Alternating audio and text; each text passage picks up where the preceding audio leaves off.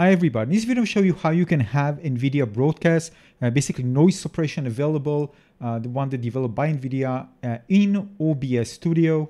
This is, by the way, also for the video effects, but here I'm just going to talk about the noise suppression, noise reduction feature. Now, if you Google this term, NVIDIA Audio Effects OBS, you should be able to get to this address. Probably should be different, depends on maybe on the location we're actually searching. But again, should be in one line.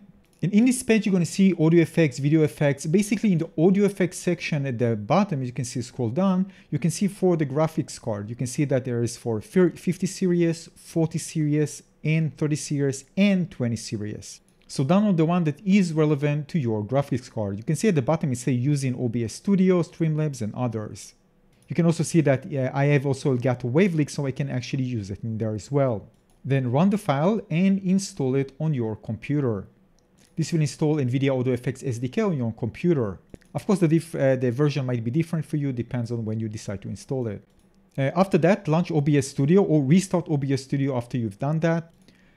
In the sources section, we need to create an input for the microphone, audio input, the audio input capture. Rename it whatever you like.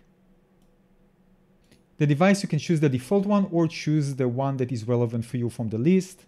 After you've done that, click OK. Then go to sources, right-click your audio input capture that you just inserted, click filters, then go to the plus sign and choose NVIDIA Audio Effects. There might be some other things, but we want NVIDIA Audio Effects. Once you've done that, you see that the option will be added into the audio filter list. You can rename it whatever you like, you just keep the default. Here you choose the method. If you want noise removal or just echo removal, you can choose also the third option, which is NVIDIA noise removal plus room echo removal. And in the suppression intensity, you can choose the intensity of the suppression and also use voice optimize if you want to let NVIDIA optimize your voice as well. Now it happens in real time, all right? So basically the moment you change it here, you don't need to click apply, it will actually affect the results. So let's check it out. What I'm gonna do now, this is without, so you can see I'm just going to type and speak at the same time. Red switches keyboard, mechanical keyboard, typing and speaking at the same time. I'm going to shut up and just going to type. All right, now let's increase it. And I'm going to increase it now. We're in 0.2, clicking and speaking. Just now clicking.